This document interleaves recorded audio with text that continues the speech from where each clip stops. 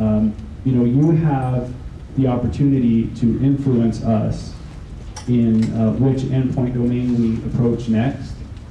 So if you have an idea for an application that operates outside of the browser endpoint or the browser domain, let us know, and we'll take that into consideration as we try to talk Phil into which direction to go. We've got quite a development roadmap already, but we see the need for for endpoints in other domains.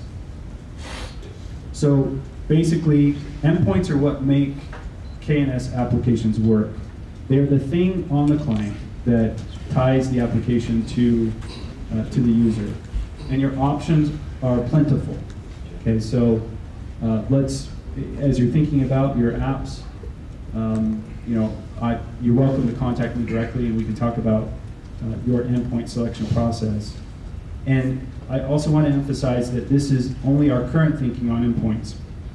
As information cards evolve and as our platform evolves, this is going to change. Just like instrument approach procedures change every 28 days, this is going to evolve as well. I've been with Kynetx since the time when we only had one endpoint, and that was explicit site tagging. And now we have several more, and I'm sure we're going to have more to come. So with that, I'll open up to questions. Gentlemen. Just repeat the question. This is just a basic terminology question.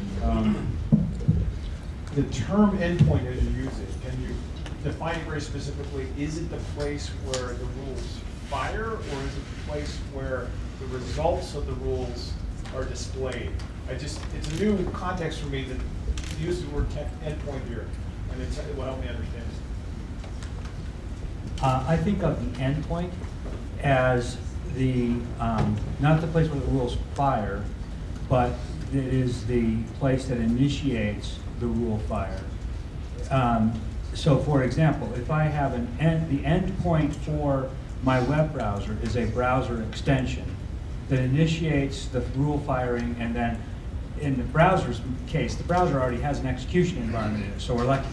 But if we were to create an endpoint for Outlook, for example, the endpoint would be an Outlook extension, which would initiate the rule firing and then interpret the results and cause the change to happen in the client.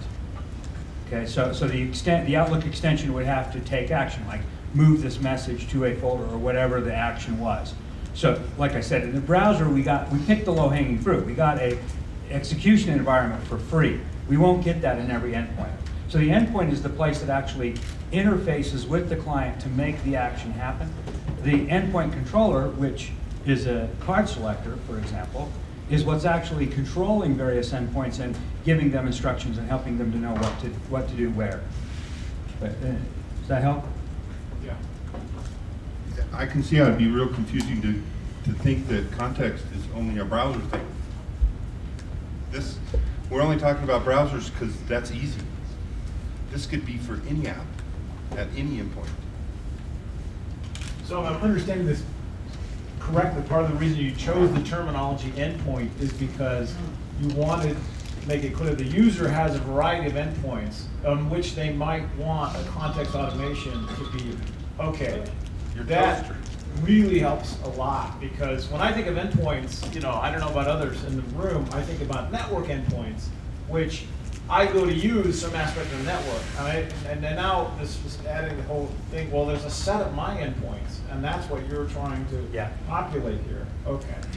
And also it seems like what you're doing is they're almost like little mini clients, right? You got a little mini client in the browser, that's an extension here. So you got a little rules client that is providing that context automation. That helps me a lot.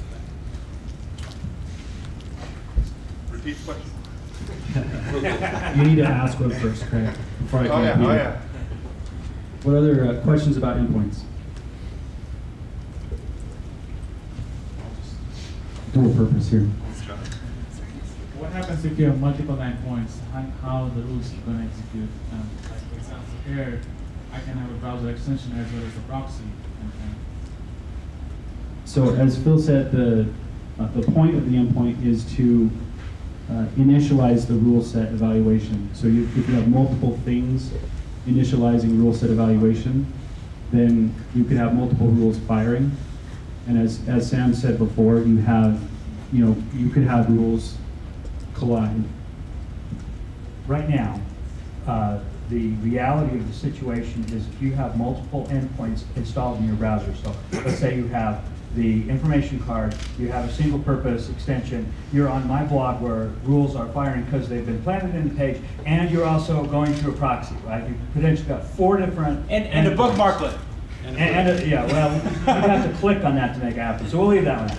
But the reality of the situation is right now, every one of those will plant tags, and they could collide. Now, the truth of the matter is, we don't see that much, but we have an architecture worked out to where multiple endpoints won't collide.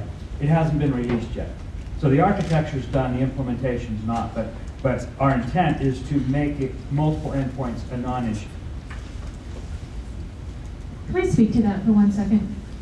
That's one of the beauties of Kynetx. So we've all seen iPhone app world explode. People are making millions of dollars doing iPhone apps. One of the cool things about Kynetx is you can offer your app on an iPhone, on the web, through a bookmarklet, through browser extensions. There's layers of functionality there that wasn't available before.